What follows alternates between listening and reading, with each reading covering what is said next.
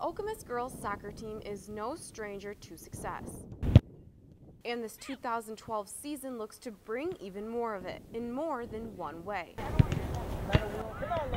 Every time we play, obviously we're trying to get better and we're trying to compete for championships. What that means, I really don't know. You know, we have a lot of girls returning from last year, and we had a good year last year. We made to regionals, won the league, won the CAC Cup. The Lady Chiefs returned 9 of 11 players from last season, giving them an edge up above other teams in the area. We have 6 or 7 players that can get big goals for us in big games, and when you have that, it gets a little bit difficult for a team to truly kind of focus on somebody. But the biggest thing that sets them apart from other teams is their mentality. Great ball, Danielle! According to the Chiefs,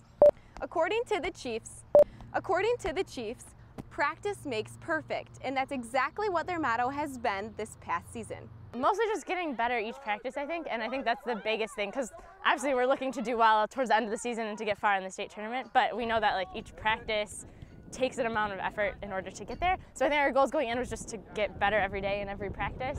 Just to work hard, and like we're going to practice how we play, so to work hard every time we get on the field. Which has paid off with an overall 9-1 record so far on the season and 2 seniors going to the Big Ten next year.